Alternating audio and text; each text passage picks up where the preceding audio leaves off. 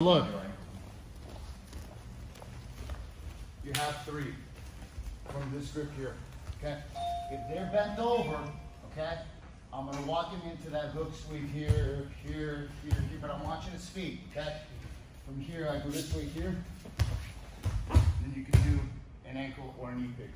Because if their right foot's forward and you get him stepping with that right leg of theirs, that right hand pushes, and you're walking backwards. Okay? And you want the weight on the right foot for that one, right? The one you're picking? Yeah, because all I'm doing is just an ankle pick or a knee pick, okay? So as we're here, I want that foot forward, okay? But he knows that if I just do this, he pushes away, right? So I walk him this way here, okay? I push him back here, okay? Walk him this way here, and then as I walk him back this way here, okay? you just tap. But what's gonna happen is that he's not gonna fall back. He'll start hopping, okay, on his left leg. That's why you just tap it and you push. So all the weight goes on the back leg, and that's how you pick that leg up off the mat. So look, so if we're here, right, I'm just gonna go for that ankle pick right here. But I want his foot forward, okay? That's not forward enough, I want him to step. The second that he is stepping, that's when I go from here to here. So it's from here, and you walk him forward.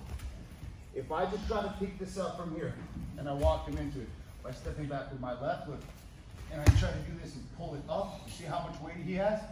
But if I drive him forward,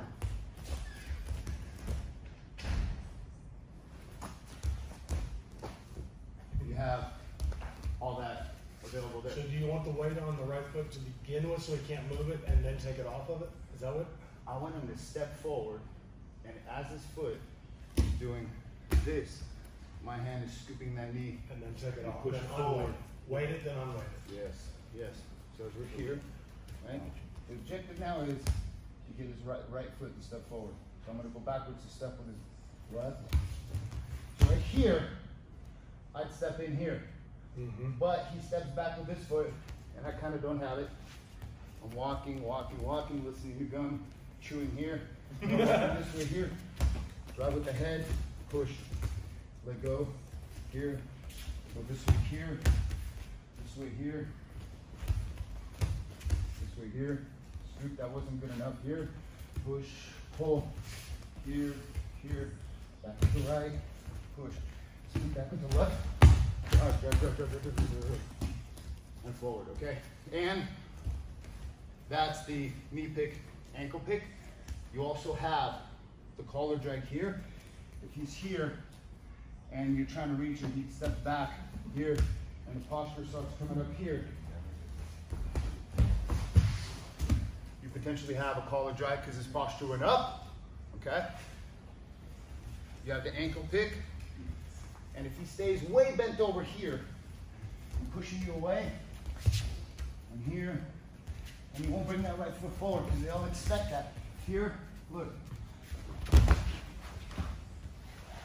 long as I pull him onto my shin knee, but my knee has to come to my chest, foot up, so that my right foot is aiming for his inside left knee. So you have that combination. And sometimes also, you have an osotogari.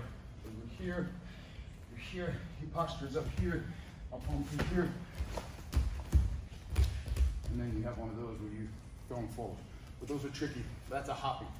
So you're here, here, forward here. As you're here, you start posturing up. And you drop him down. But try those, that ankle pick, and walk them, circle, walk, walk, walk. Ready, 1, 2, 3. All right, let's go. That's gonna be your round, your first round.